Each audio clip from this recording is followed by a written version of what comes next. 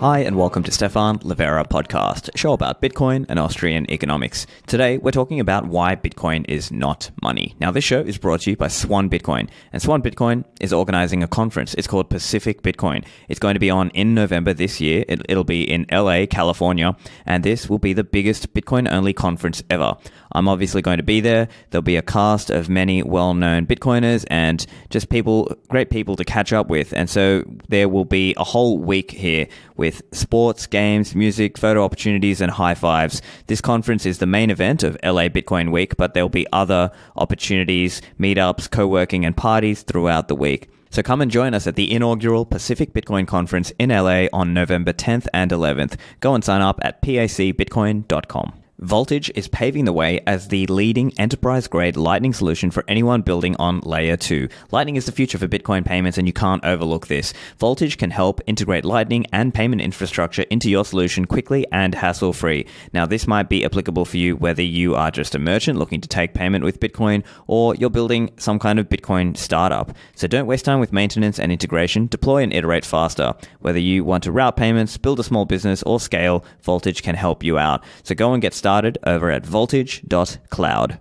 When it comes time to secure our Bitcoin, a great tool is hardware signing devices, and my favorite is the Cold Card, available over at coinkite.com. The Cold Card is a very versatile device. You can use it in all kinds of different configurations, whether that is single signature, multi-signature, passphrases, BrickMe pin, Duress pin, Seed XOR, BIP85. The list of features is incredible. So go to the website coinkite.com. You can order your Cold Card there, and don't forget, CoinKite also sell the metal seed backup products. So this is where you can back up your 12 or 24 words to make sure that you don't lose your coins in the event of an accident. That website is coinkite.com, and use the code Livera for a discount. So Beautyon of Azteco rejoins me on the show today, and we're talking about why Bitcoin is not money. And we're talking about the recent EU attack on Bitcoin with misleading terminology and the ways people are getting it wrong by confusing the map for the terrain, as well as what Bitcoiners and Bitcoin builders can do about it. So, without any further ado, onto the episode with Akin, aka Beautyon. Akin, welcome back to the show. Thanks for having me, Stephan. So, Akin, you wrote a great article recently, and I thought it was a good time to get you back on and chat and hear a bit of your views on where Bitcoin is at today, as well as what's happening with the EU and the Bitcoin regulations around the world. So do you want to just set the scene? What's happening in the EU with Bitcoin regulations? Well, a group of well-meaning and very young and naive people have taken it upon themselves to try and redefine reality as far as it touches Bitcoin. They've tried to cast Bitcoin as a form of money and also wallets into two categories: hosted and unhosted. The reason why they're doing this is because they don't want anyone inside the EU to be free to use Bitcoin without their permission. And so this small group of people essentially destroying the entire European economy as far as Bitcoin is concerned in a vain attempt to try and hold back the flood of Bitcoin. It doesn't make any sense. It's irrational, illogical, and the polar opposite of what they should actually be doing, which is embracing Bitcoin on its own terms, on Bitcoin's terms, so that the European Union can be part of the global network that's very, very quickly emerging. Great. And so from their point of view, what kind of regulations, what kind of rules are they imposing as part of this push recently? They're trying to impose the same rules that apply to money transmitter services and money services onto Bitcoin. And of course, Bitcoin isn't money, it's just a database. And the tools that you use to transact in Bitcoin, and of course transact is probably the wrong word, to send messages on the Bitcoin network, are not financial tools either. They're not wallets or anything like a banking app on your phone. And because these Bitcoin wallets look very much like banking apps, which is the subject of the essay that I wrote, all of these EU apparatchiks, all these civil servants, have conflated Bitcoin with money in their minds, and they've used that as the basis of new legislation. And so in the EU, they're going to try and ban what they call unhosted wallets, which means any tool that's on a mobile phone or on a desktop where you have control over the private keys that are used to sign messages sent to the Bitcoin network. They're going to make that illegal inside the EU. And what they don't seem to understand is that most of the internet services that you use today, whether it be WhatsApp, Signal, or even a browser, all use the same techniques to protect the user from being eavesdropped upon. It's called public key cryptography. That means you have a private key on your machine that only you have access to that encrypts your text or your phone call or your photos before they're sent out and received by somebody else. Now, actually, I've got that actually backwards. It's the public key of the recipient that you have on your WhatsApp, and you use that public key of the recipient to encrypt messages to them, and they use their private key to decrypt those messages so that only the recipient can unscramble the encrypted message and read it. Now, that's the fundamental basis of two things. First of all, the privacy revolution, which has swept across the whole world and is now irrevocable, and Bitcoin. Those same techniques, when applied to a database that everyone shares, can be used to simulate money.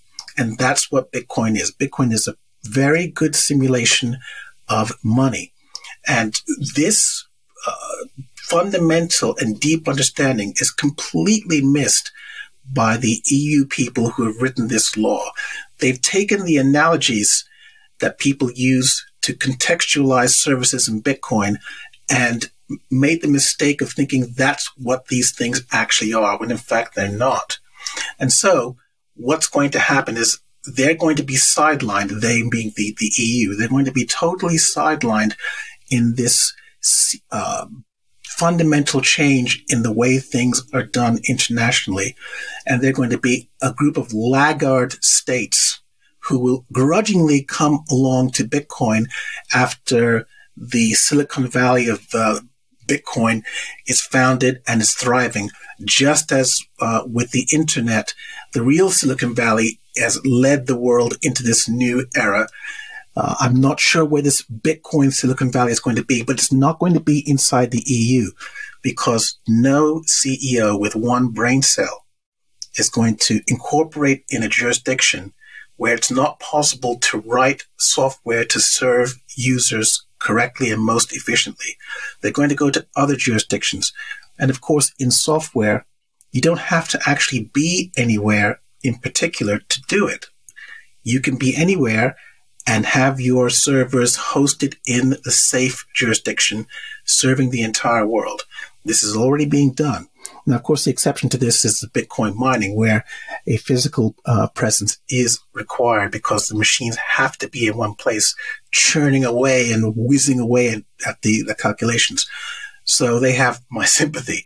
But for the entrepreneurs that are writing software that uses the network, they can be anywhere. And they will choose to not be in the EU, because the EU is now run by a bunch of Luddite, ignorant, anti-human people who are desperate to keep the status quo in place. Now, of course, they're free to do that, but everybody else is free not to deal with them, not to be in their jurisdiction, and to serve the EU people as if they were in the EU. And that's exactly what's going to happen. As you mentioned, there are analogies that people use to convey and explain things about Bitcoin. But as you made the point, there's a famous saying as well, the map is not the terrain, right? And it's perhaps a similar idea here, that even though Bitcoin wallets, or the software is called Bitcoin wallets and has coins, maybe that's not the right analogy for really what's going on. Really, it's more like message signing and message passing forward and backward between each other.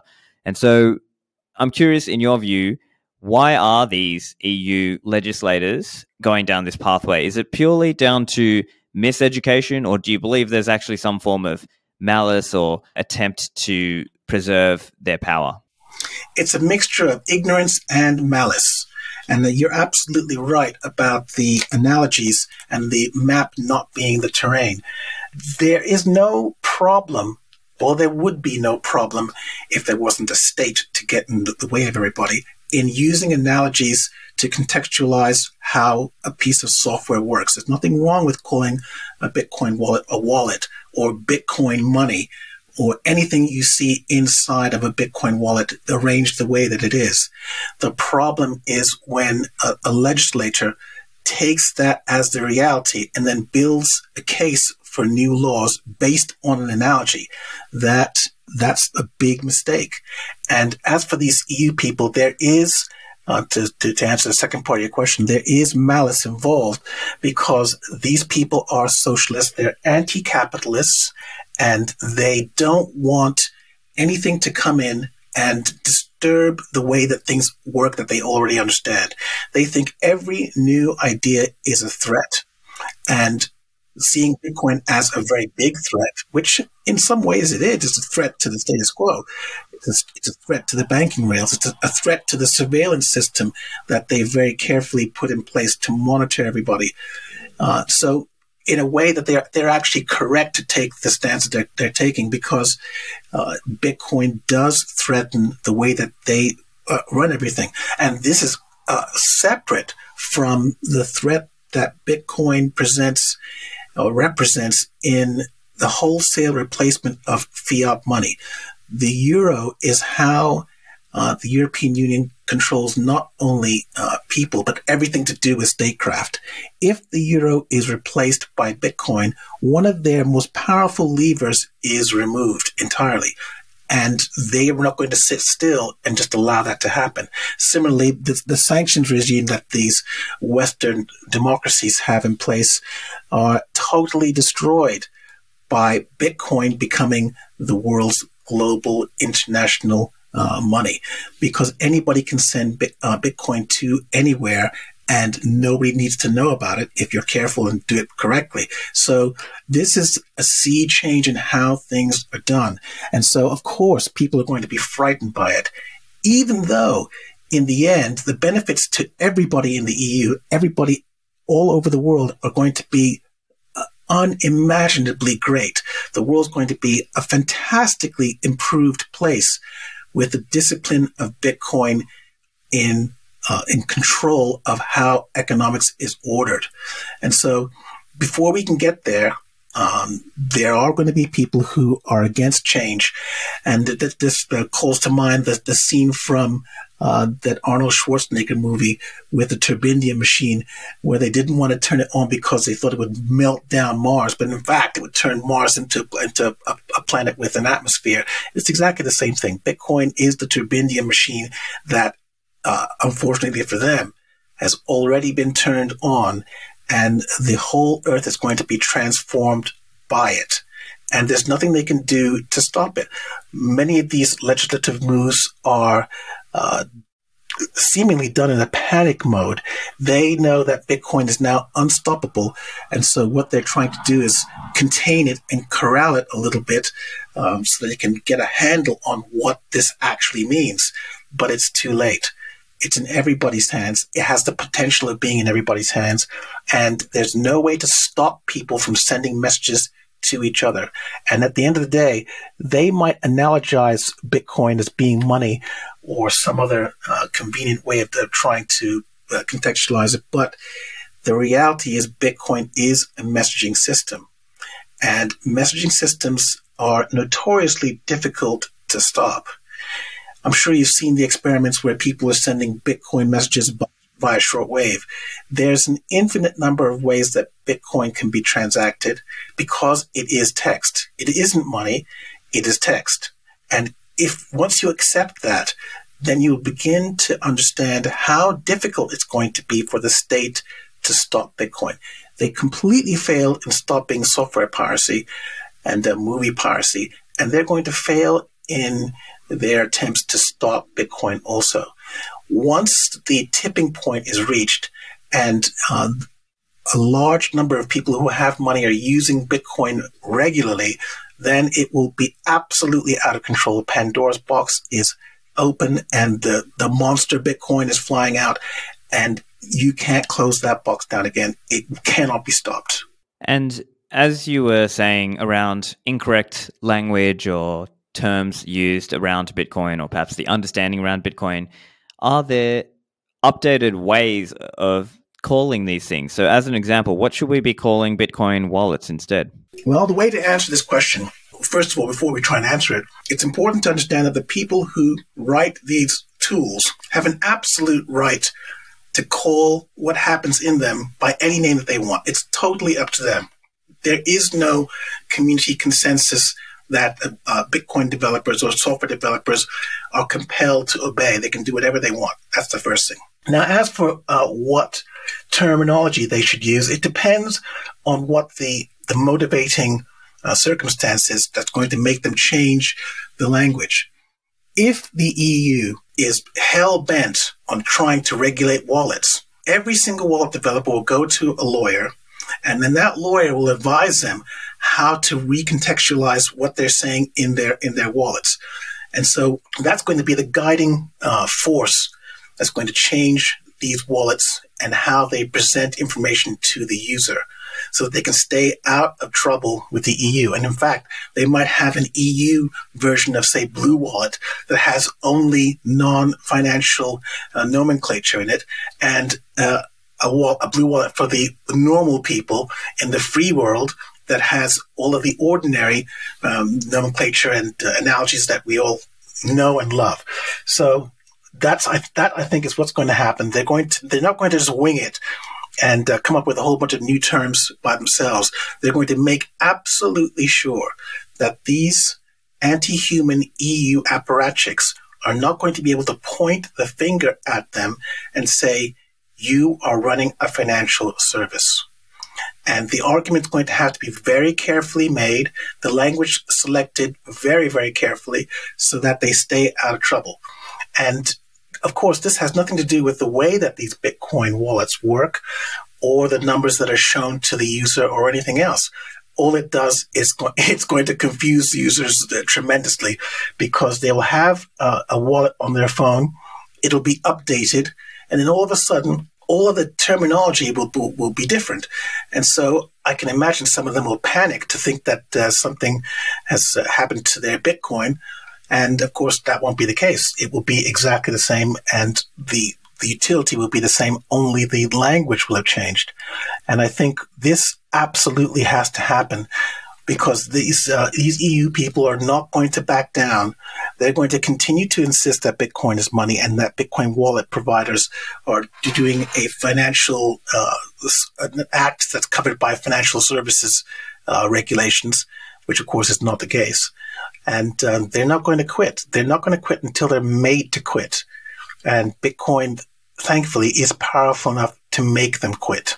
Now, at this point, I could imagine a skeptic might be thinking, well, hang on, I've heard, to make an analogy, in the case of, say, tax cases and tax law, there's this idea of the tax office or the IRS or whatever the tax agency is in the country. They might look at the substance over form. So as an example, if that in that case where they're trying to go after somebody to try to say, yes, you owe tax on this, etc., basically, could the EU politicians, legislators, could they try to make this similar argument about substance over form and say, look, just because these Bitcoin wallet developers are renaming their application into a viewer or a signer, we are saying, actually, substance over form, it's still money, therefore still financial services, therefore still regulated. What's your view on that kind of argument and the possibility of that happening? That's a very, very interesting question.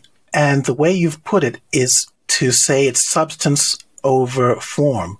So when these Bitcoin wallets put a fiat number against the balance, or even show it as a balance, that is the form. The substance is the Bitcoin network. The substance is the UTXOs. The substance is what's happening under the hood. not what's being represented to the user. So if these people are going to say the substance is what matters and not the form, then the argument is, well, the substance is this. The substance that it's a database. We don't control the database. Our wallets don't actually receive anything. It's all entries on a ledger that this application is a window to. And so when we go to the form, their logic, the logic of the state, breaks down entirely. So they're caught between a rock and a hard place. They can't have it both ways. They can't say that they're going for the facts about what Bitcoin is, and then also say that the facts say that Bitcoin is money. They can't do that. And so this is going to go to court. I predicted for many years this is going to go to court. And the court that matters globally, because everybody follows the United States, is the Supreme Court of the United States. And it will be proved absolutely, you can bet money on it, you can even bet Bitcoin on it, that the Supreme Court will find that Bitcoin is not money, it is speech. Once that happens, other nations in the world will follow and fall in line with that. And then the floodgates will be broken open for Bitcoin globally, because all the regulations that are currently stifling Bitcoin adoption will be thrown out. And then everybody can write the software tools that they want, release those software tools, and not have to deal with the onerous, irrational, illogical nonsense that's being used to stop people writing software. So of course, now there's the other way. The people argue against this. They say that, well, the government is omniscient, the government is omnipotent, they can do whatever they want, they don't have to follow the rules, they don't have to be logical. Well, if you live in a country that has a government like that, you have my sympathy, and you shouldn't be living there. If the United States is a nation of laws and not men, which is what it says on the box, then they cannot regulate Bitcoin. They cannot say that Bitcoin is money, but it's also not money, but it's money just because we say so. The United States does not work like that on the box. And so this is why that Supreme Court is very, very important. And as you've seen recently, they're willing to do things that were previously unthinkable, like overturning Roe versus Wade.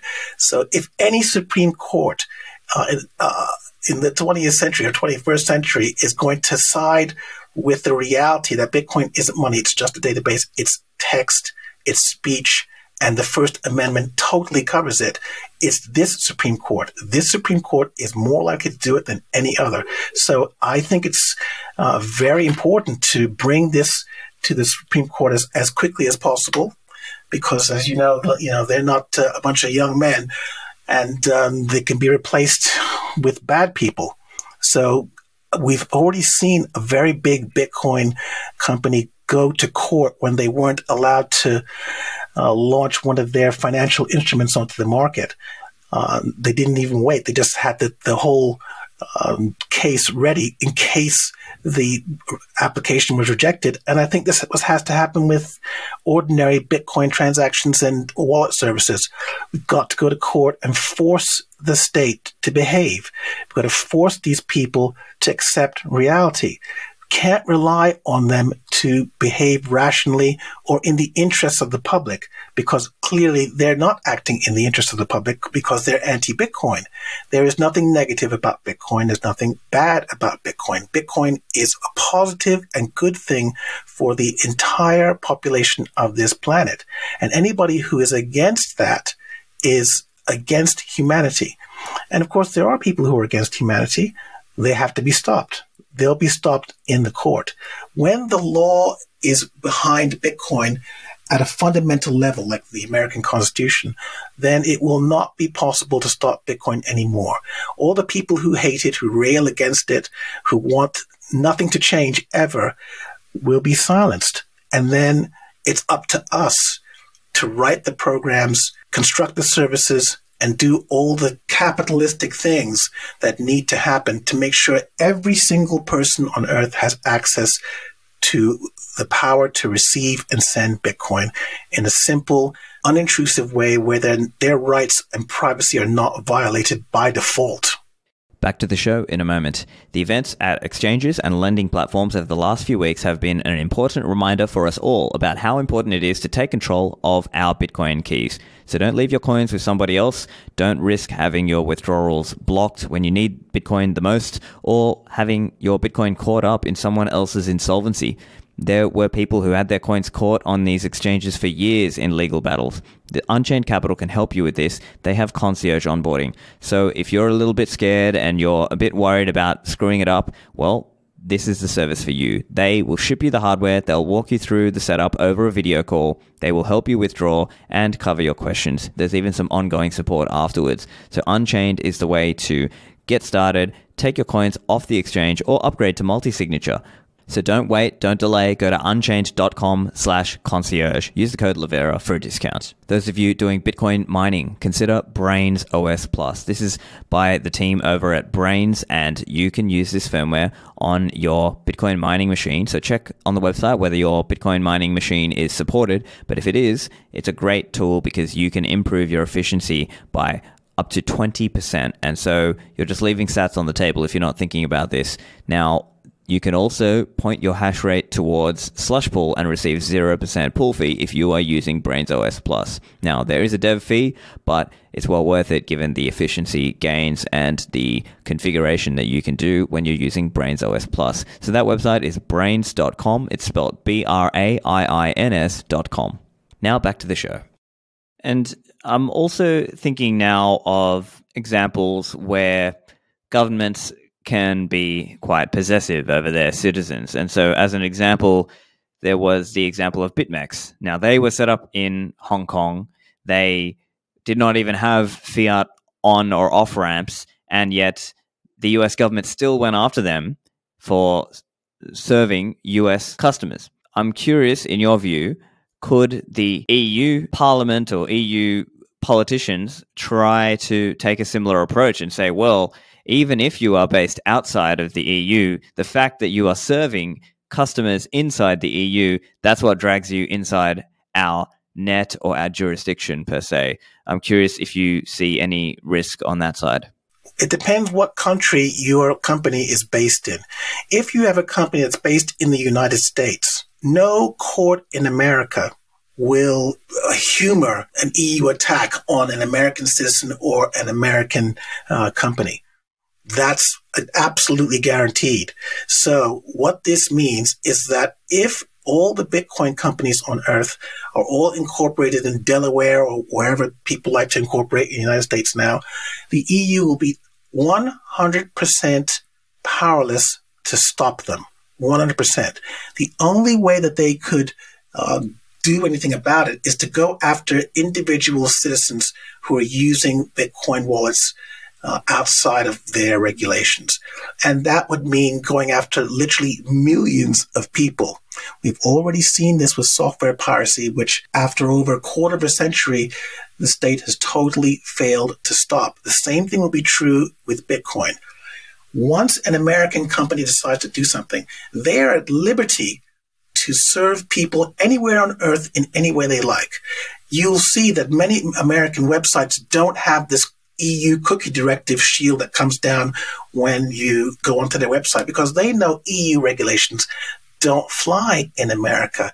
They don't roll like that, to use their language. So the same thing will be true about Bitcoin. Once there's a court case that's been won by the Bitcoiners and the Supreme Court has said that Bitcoin is text, no American court will humor anything coming from the EU. So, you know, when you provoke Americans like this, I'm sure you're aware of the sorts of feelings it evokes. They start talking about the surrender monkeys and all this sort of stuff.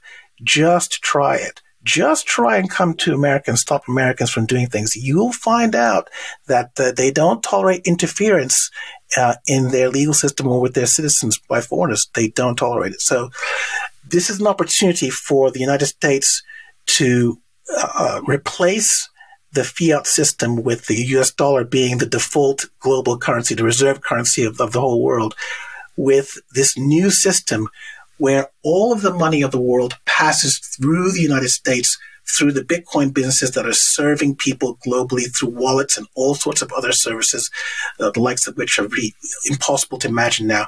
That's what America should be going for. It should be striving to be the number one country on earth for Bitcoin. And all it has to do to achieve this is follow the law, follow the Constitution, understand what Bitcoin is. It isn't money. There's no such thing as sensible regulations on speech.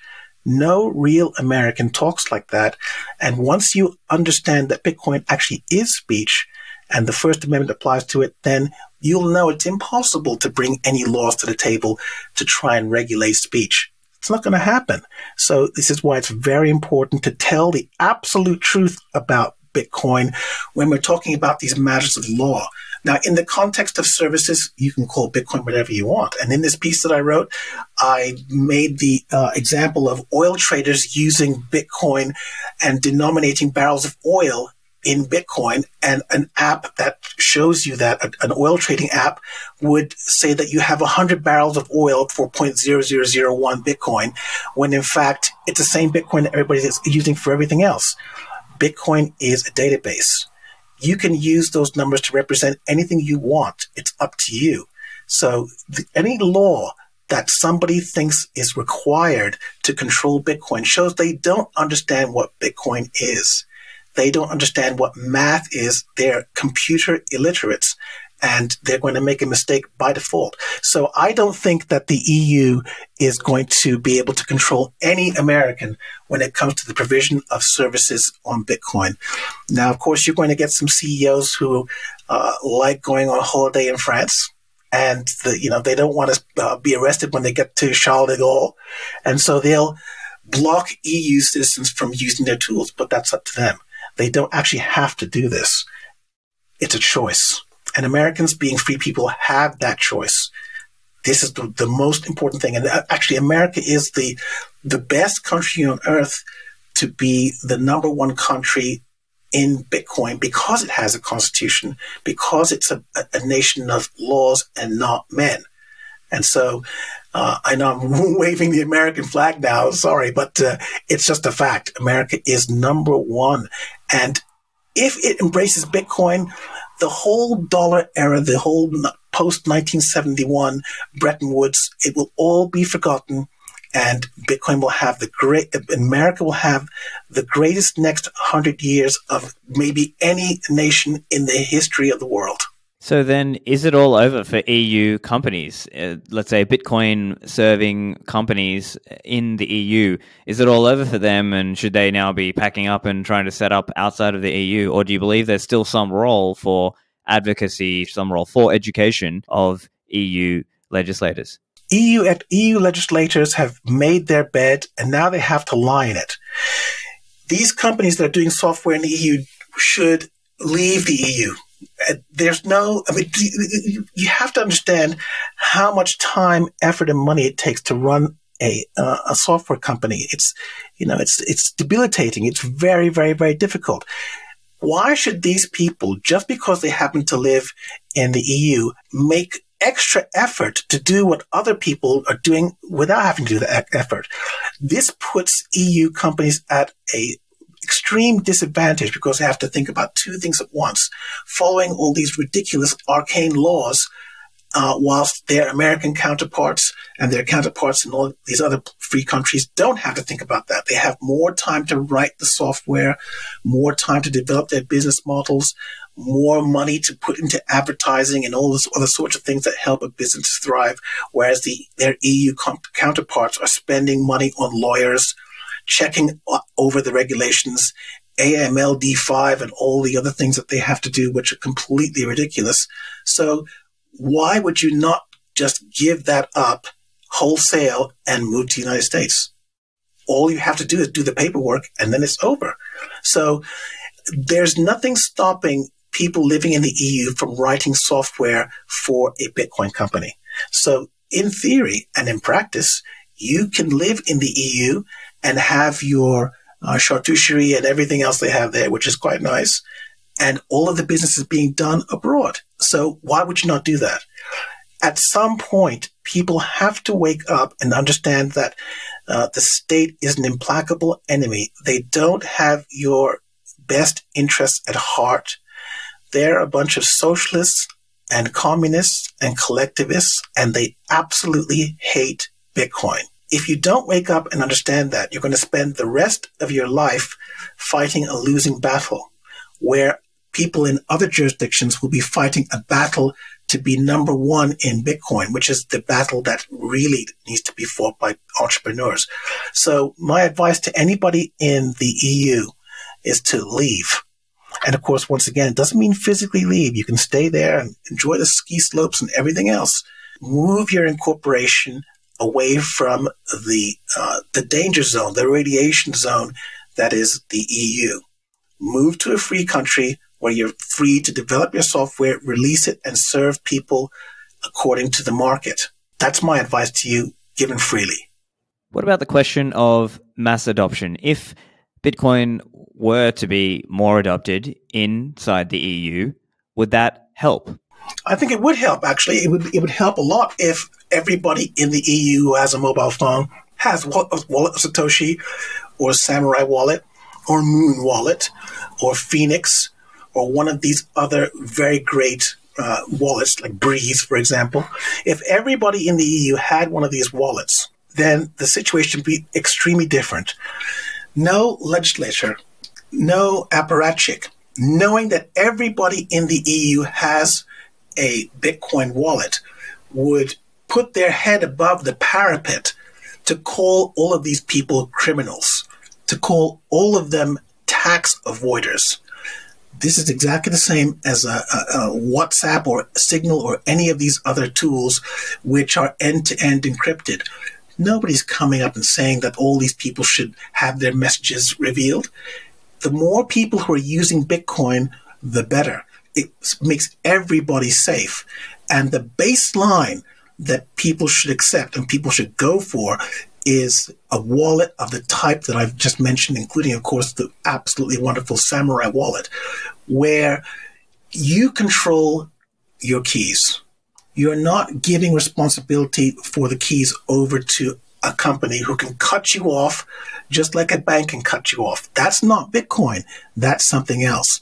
Now, I'm not saying that those people shouldn't exist, which of course they shouldn't, but it would be better for the whole world if everybody was on a Bitcoin wallet where you control the keys and have absolute control over your money. Nobody can cut you off. Nobody can give the excuse that they received a letter from XYZ saying that your account should be suspended. In Bitcoin, there are no accounts. You don't have to give your email address to your name or anything else. You only do that because you want to do that.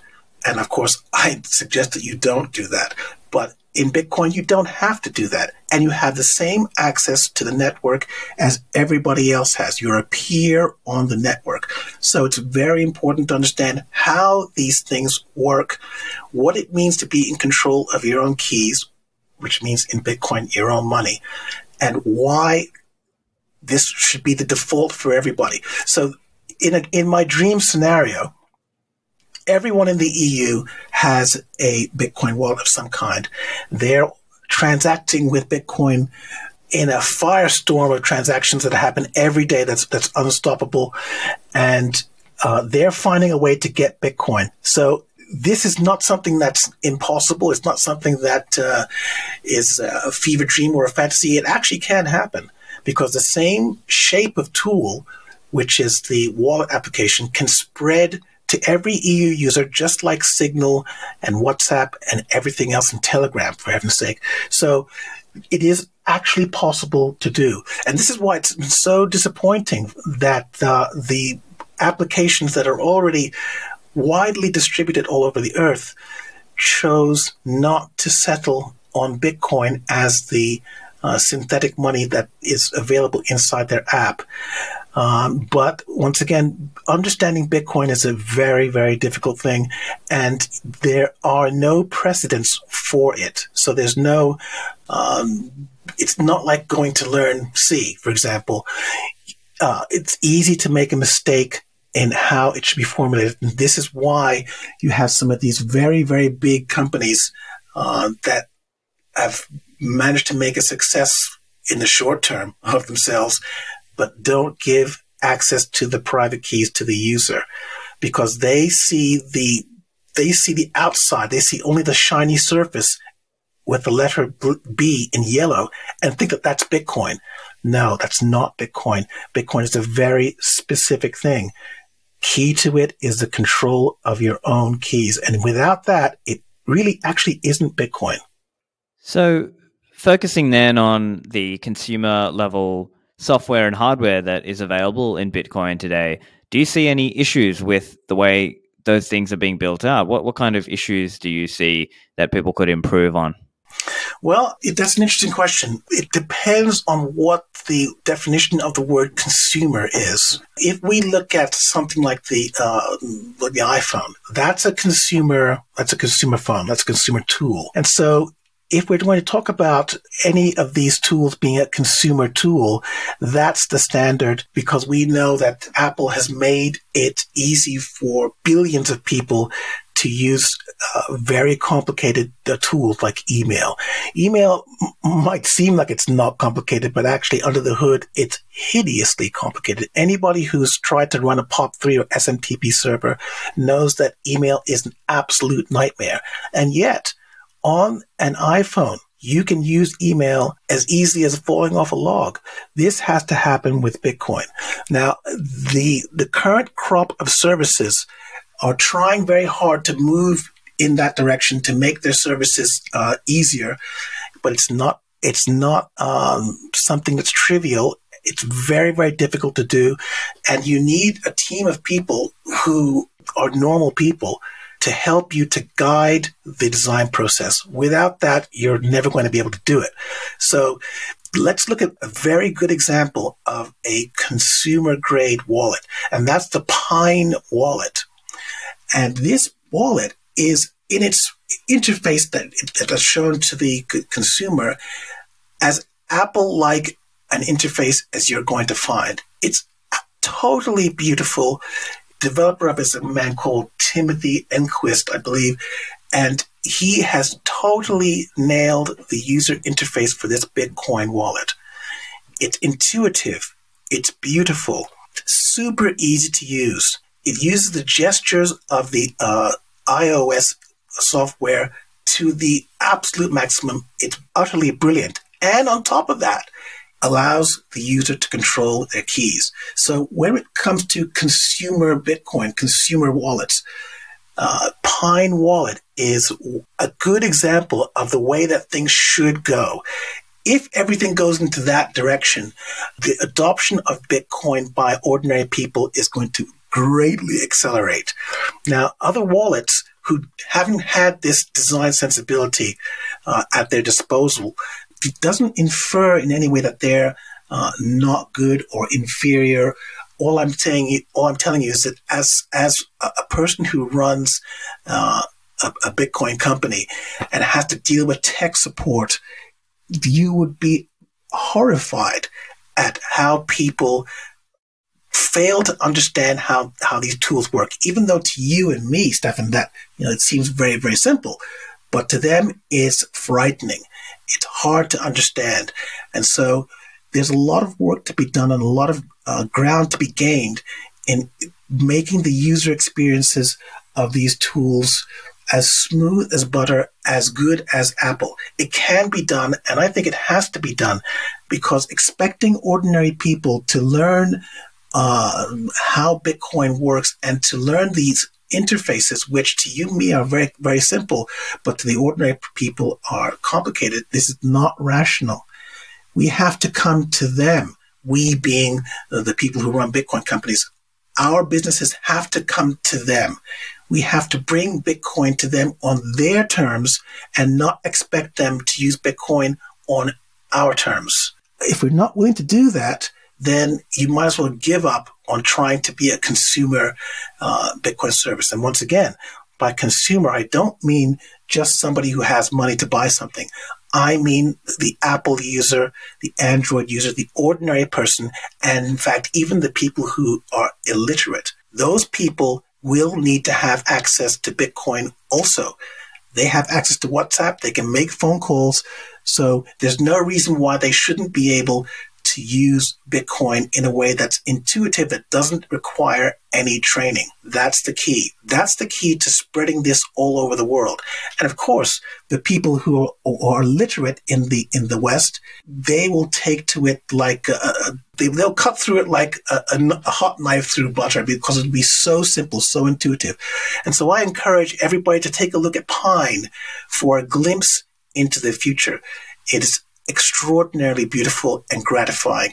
And if you're thinking about the future, it will be a source of reassurance that somebody is actually thinking about this, somebody's doing something about it, and they're knocking it out of the park.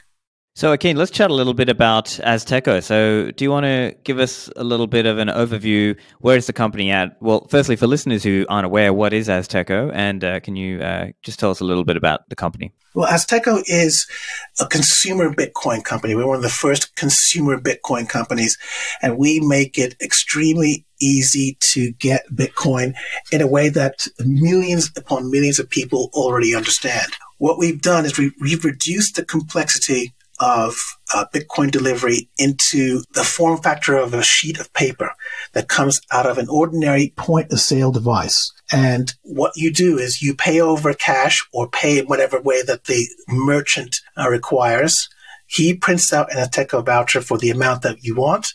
You scan it with one of the LNURL wallets that we've integrated with, and then you get the Lightning sent to you instantaneously. It's as simple as that. There is nothing else. And so when people encounter Azteco, they always ask this same question, and this happened over and over and over again. It's like a trope inside this company. Why isn't everything as simple as this? Well, because people decided not to think about Bitcoin, to call it money, to think they have to be regulated, et cetera, et cetera, et cetera. So if we think about Bitcoin as we did, by its nature, then it's possible for us to create a business model where we treat Bitcoin by its nature using only the required steps to deliver it. And that means a slip of paper coming out of a point-of-sale device. Now, of course, some of our merchants don't like to waste paper. They don't like buying it. They don't like printing it. Our system can show a QR code on a phone, and then the person buying the Bitcoin voucher can just scan the merchant's phone, and then the same process happens. So it's paperless, it's papered, it's super, super flexible. And of course, we have an API which has allowed us to integrate with many, many, many businesses all over the world, where our vouchers are being spewed out of the point of sale devices and making a lot of people very happy and breaking the hypnotic spell over the population about what Bitcoin is, what it can be, and how easy it can be to get it. And what countries is Azteco live in, or where you have, let's say, merchants or partners that you're working with? Well, if you go to the Azteco website, which is azte.co, and look at our map, there are dots all over the place. One of the countries where there are no dots, but where there very soon there's going to be a lot of dots, is the South American continent. So there's going to be an announcement about that coming up very shortly. But we have 200,000 outlets in South Africa. Now, these outlets are in places called spazas, where they don't have a street address. It's kind of a shack thing. And they don't have a street address, so they can't be put on a map. But down there, we're available through 3 million bank apps, Time Bank for one, and you can buy an Azteco voucher directly in one of these banking apps. So we're serving the complete gamut of the South African society, from the poorest to the people who are fully banked and integrated into the financial rail system. And of course, if you've had any experience of sending money outside of South Africa or using a South African credit card, you'll know that there are rules in place to stop you from being able to spend abroad. Bitcoin makes all that go away. Nobody can tell you where or when you can send or receive money. And of course, it's super simple to receive money. You just have to be, you don't have to be awake or go anywhere. It just arrives on your phone like magic. So this is a very big sea change in how South Africans are able to use their money. And of course, we're giving the tools to people to be able to receive money in a way that they haven't ever had before. This is an extremely wonderful thing. There are 60 million unbanked people in Mexico, for example. All of those people can be put onto Bitcoin, and they can be part of the international community. They can become part of the financial rails at a cost of essentially nothing. And also they get the ethical part of it as well, in that they're able to transact without permission or the leave of a third party. This is a very, very important thing. So Azteco is absolutely everywhere. Our map shows it, thousands and thousands and thousands of dots. We are available in every single Canada Post outlet, and those are about to be turned back on because the service was suspended for some spurious reason, but they're going to be turned back on. But there's 6,000 of them in Canada where you can just roll in, hand over cash, and get a Bitcoin voucher. So we're doing our very best, and believe me, it's not easy. We're doing our very best to make Azteco available all over the world where such things are permitted. And we're going to do it. It's going to be beneficial to everyone. I think that Bitcoin is one of the most important innovations and services, and I think to build a service on in the history of the whole world. It's going to change the way people think about money. It's going to change the way people think about spending, putting an end to the consumer society and helping the environment and doing all sorts of things like that. I think this is a wonderful time to be alive and a great project to be involved in. And this is why I get very agitated and energized when people use the wrong labels to describe what Bitcoin is. Now, in Azteco, we've come across our own version of this problem where people say that a slip of paper that comes out of one of our point-of-sale devices is Bitcoin itself. Now, obviously, that's ridiculous. A slip of paper is not Bitcoin. A slip of paper is a slip of paper. And so you cannot have two parallel systems, legal systems operating at the same time, where Amazon, iTunes, Netflix, and all these other people can have their vouchers being sold. And those, for example, Netflix, a Netflix voucher is not a television program. Essentially, that's what they're saying with Bitcoin. Because you have the word Bitcoin on a slip of paper, some people who are gravely mistaken believe that that slip of paper is actually Bitcoin. And I know some of your listeners who are highly educated in Bitcoin are shaking their heads in disbelief. Believe me, my friends, this is verbatim true story. So we have to fight against the ignorance that's widespread in society and that's reached right into the holes of the legislatures. And it's why I get so agitated when people talk about sensible regulations and all this other stuff without taking into account what Bitcoin actually is. And I'm afraid that, once again, we're going to have to go to court to force these people to stay in their lane. You need to stay in your lane, stay away from the activities of free people, and let us get on with serving people with a product that we know works, with a service that we know is next to infallible, and that's going to change the world for the better. If you try and get in the way of Bitcoin, you're not going to be able to stop it. History says so. We know that's the case. All you're doing is delaying the inevitable and allowing another country, an enemy country, to become the preeminent Bitcoin nation on earth. And with the repolarization of the world, denying Bitcoin and stopping Bitcoin entrepreneurs is a very dangerous game, because Bitcoin companies can move to any jurisdiction at any time. They'll start paying the taxes in those jurisdictions. The Bitcoin transactions will be flowing through those jurisdictions and not yours. And that's the inevitable outcome if you try and be clever when you're not clever. Stay away from legislating Bitcoin. This is not a threat. I'm just saying that that's what's going to happen. And companies these days are very nimble, very agile, and they're able to move from jurisdiction to jurisdiction at the drop of a hat. So it's very important to think hard about what you're doing.